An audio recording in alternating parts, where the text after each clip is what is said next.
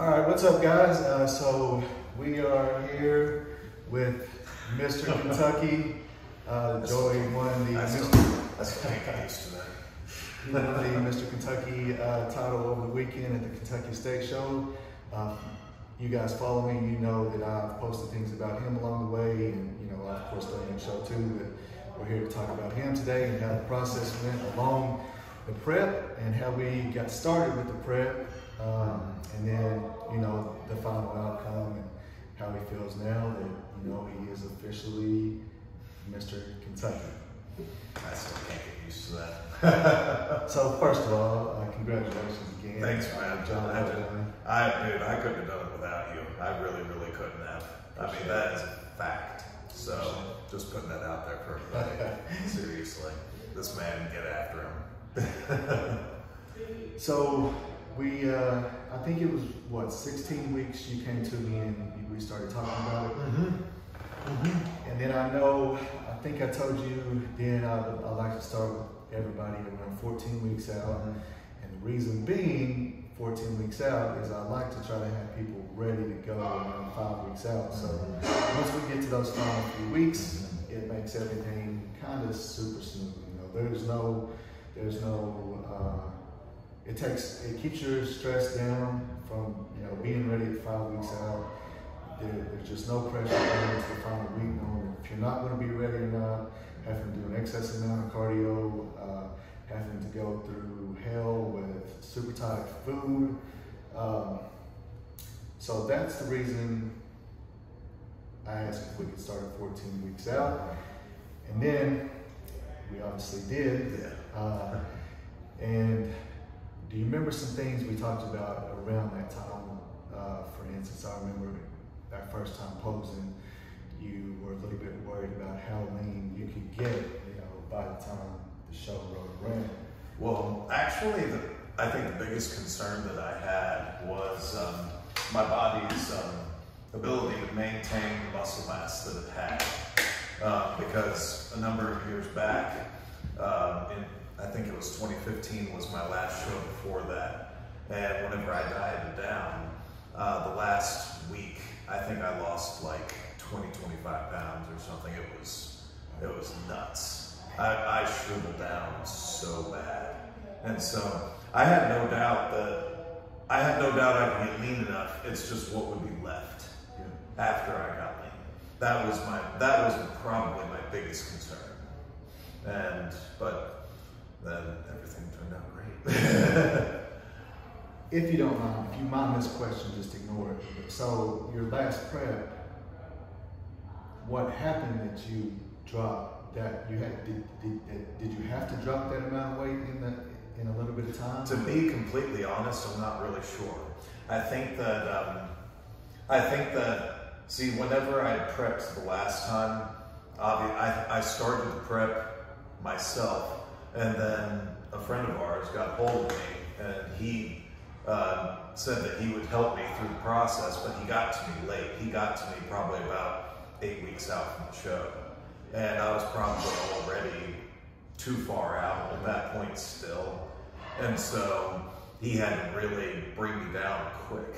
And then I just plain wasn't ready. I mean, I had done a show back in 2013, 2 years prior, and I did that one just completely by myself. I was that guy. I was that guy on stage who got up there, and then everybody looked at it and was like, what the heck is this guy doing up there? Oh, I got that. No, it was bad. It was bad. And so yeah, but I had to diet hard, and then when it got to the very end, I looked like a string bean, and it was, I think I got on stage at like 190, 192, or something like that. Same height as I'm at now. And to jump on topic a little bit, what did you weigh in for this show? I weighed in at 212.4 this time. I was able to hold on to pretty much everything. Because one of the other differences between that prep years ago and this prep this time was that I was ready to get weaker during the last prep, and I allowed myself to train with less weight And the way I've always kind of thought about that in terms of if you're trying to keep the muscle that you have, you know, you have to make the muscles think they got to stay big, and the way you do that is by keeping the training heavy. And so that was another big difference this time, was not just the diet, because I think you actually recognized my body's ability to process a crap ton of food, and you carved me up a lot, and you recognized that was the way to go.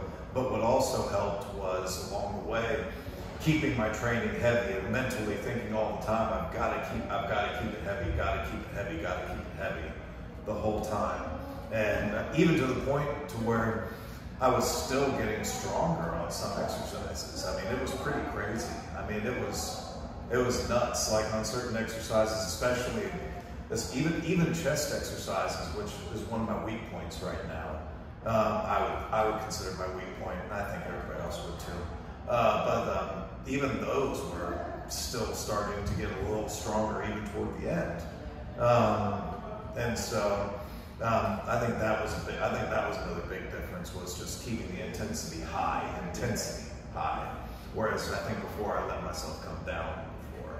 And so there was just a bunch of factors from before that I did completely wrong, and then this time everything just went completely right, and everything was just wonderful.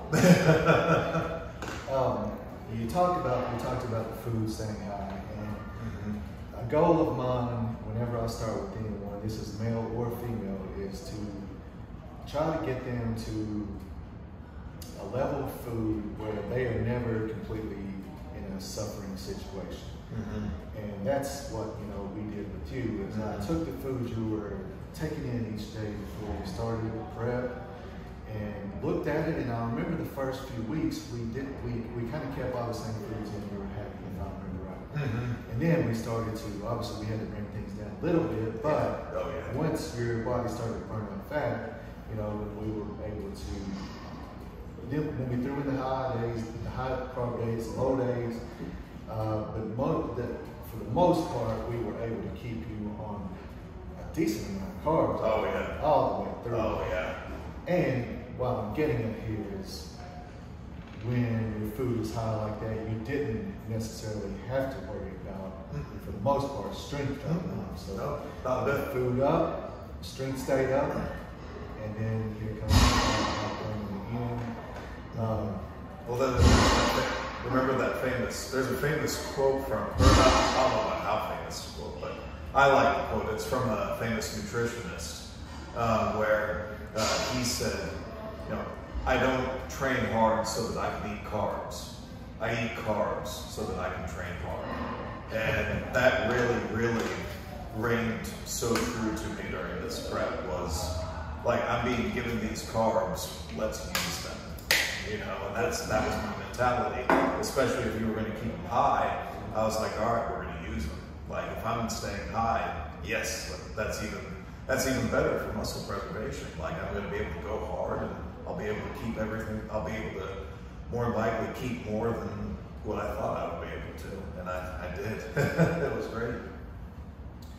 So moving on a little bit, we got down into, I think,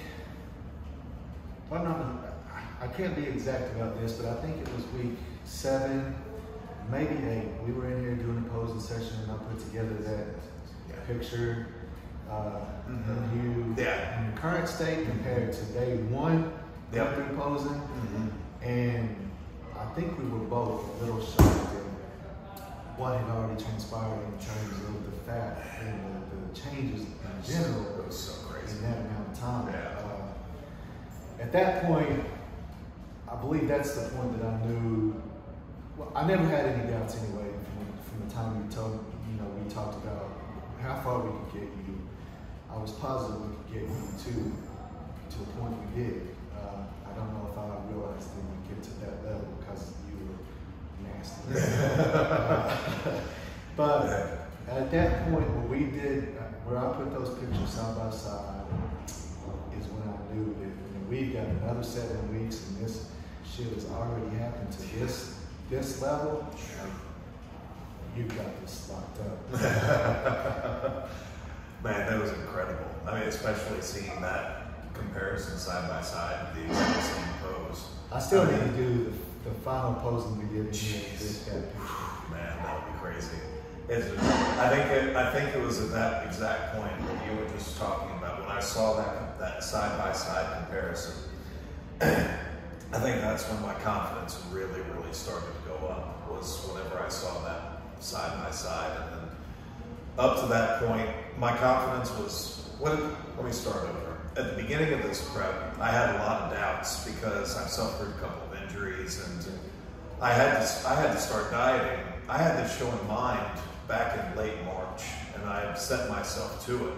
But I knew I think I was between 265 and 270 at that time.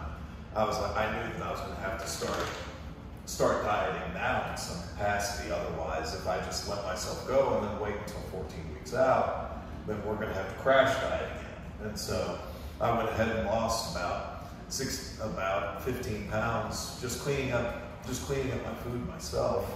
But then obviously I knew that at 14 weeks out or 12 weeks out, wherever I would end up starting prep, that's where I knew that, okay, at that point I need to have a coach if I want to give myself the best shot.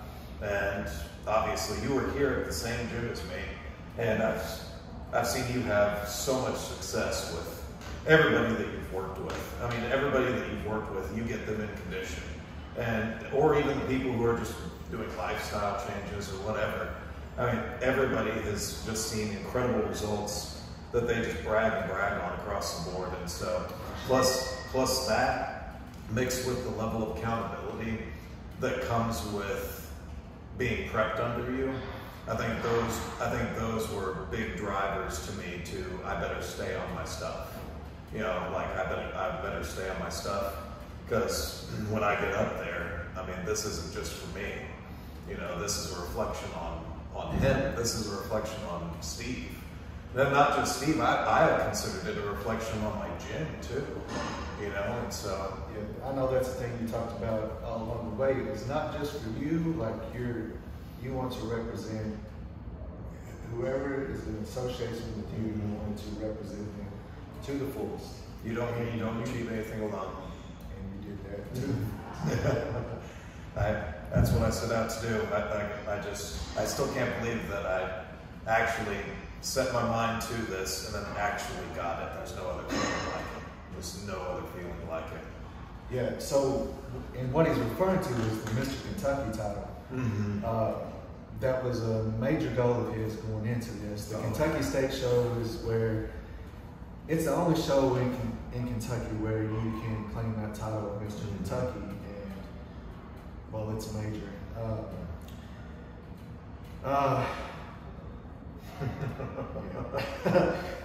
To put it in perspective, I first heard about the Mr. Kentucky title about 13, maybe 14 years ago.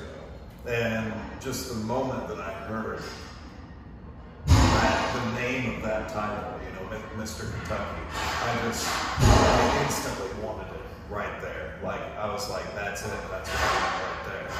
And so that's been kind of like my Super Bowl or my Olympia, basically, is obtaining that title. And that's kind of how I thought of it. And so to me, this title just means so much to me, not just for me, but for everybody around me, and how it's made everybody else around me feel. You know, there's just nothing like it. There's nothing like, I've gotten bombarded with so many awesome messages, just countless messages. I mean, it's been nuts. People who I haven't heard from in years, and complete strangers, who will find me on Facebook, or on IG. The guy that won the overall for that show, one of his teammates actually wrote me but because he wanted to tell me how much he really enjoyed that battle between the two of us and stuff. Yeah. And just I've had a few other like instances like that as well, just from like complete strangers. Not to mention all the friends and family who hasn't said anything to me in years. They wrote me and they were like, "Man, that's really cool." And I'm like, "Well, thank you." We're going to take a minute here, and then we'll come back and we'll get into the actual final week of your prep, Okay. and into the show and the rest of the good stuff.